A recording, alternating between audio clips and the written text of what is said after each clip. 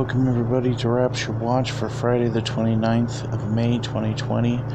Watchman on the wall, William from Calgary, Alberta, Canada, and I hope all of you guys are having a blessed day in the Lord.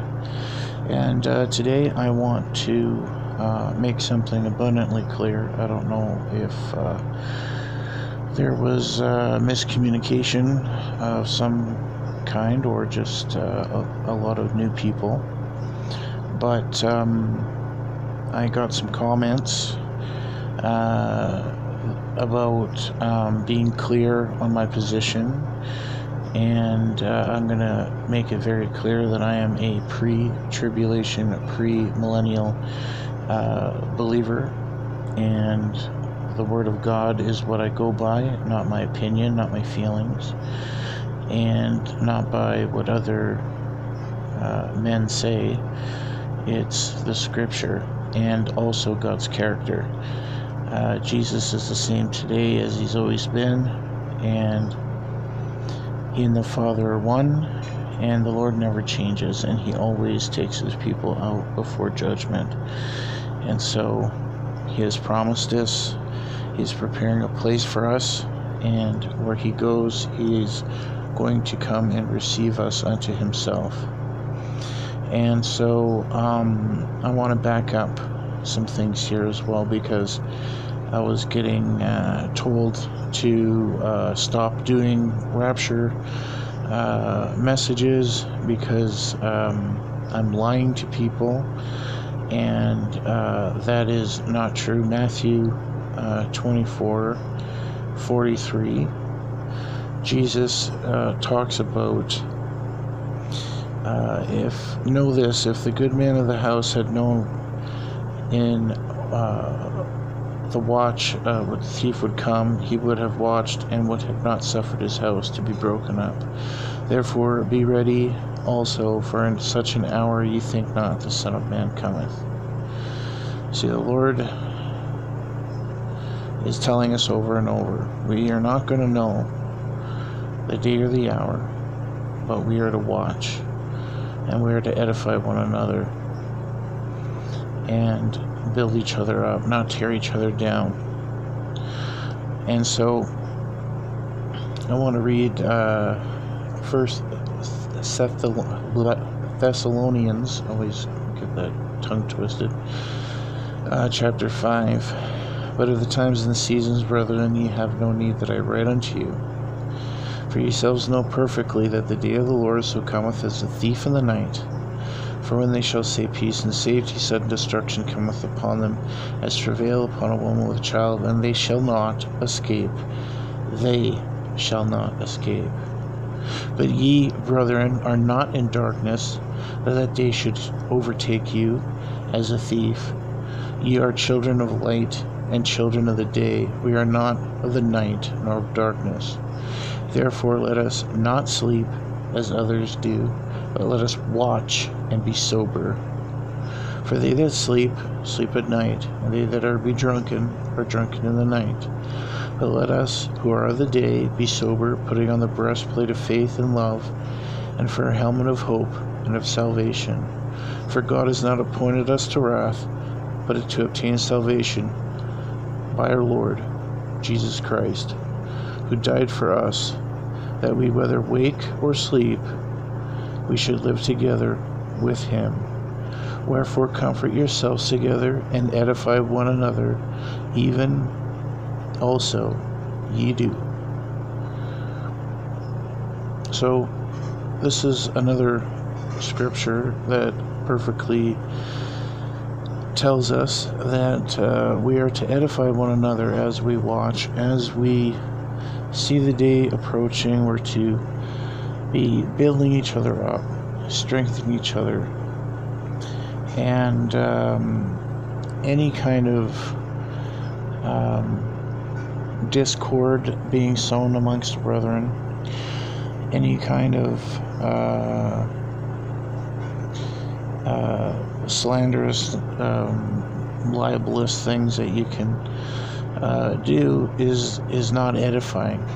It's tearing down, and it's an abomination to the Lord. It's one of the 7 things he hates. Okay, a lying tongue, hands that are quick to mischief, and just, we know that God hates those who sow discord and who are trying to prevent people from telling the truth and sharing the word. And that's all I do here, is I share the word and try and build up as much as possible. And you know, as many of you longtime people know, my health situation and stuff, it's not easy. There's been a lot of challenges, and so you know, this gives me strength. This you know, I don't do this for financial gain. I do not ask for money. I do this purely out of a love offering to the Lord, and to help edify you guys, because that's part of the great commandments, is to love God with all your heart, soul, mind, and strength, and love others as yourself. So, you know, we have to start you know, doing better. You know, I know that we're under a lot of pressure right now. There's a lot of you know, pent up aggression, and you know, it's not good to fight amongst each other, and it's not good to show other people who are seeking the Lord this kind of nonsense, because it's very off-putting, you know. But for you guys who are still listening, obviously, you're not part of that group, because a lot of the times these people, they don't even listen to the video. They just blast whatever they want to say, and you know, it's crazy, because when you start going in and writing crazy stuff, halfway through your tirade, I'm just going to delete the comment. So it's just a complete waste of time and energy, you know, trying to attack or put false things out there. You know, it's going to be deleted.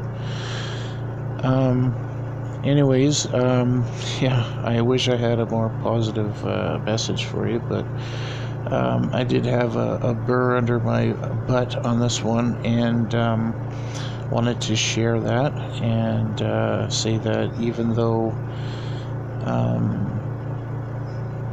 you know, I feel offended-ish about it, I still want to pray for all those people who are in that situation, because at the end of the day, we don't know what the people are going through, and just like they don't know what you and I are going through. And so we pray for them, and we pray for deliverance for them to get out of that situation, or whatever is happening that's causing them to have these outbursts and whatnot. So nobody's perfect. That's the whole point.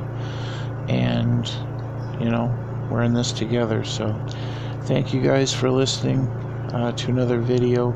I have a very new and interesting thing I'm going to share with some of you guys who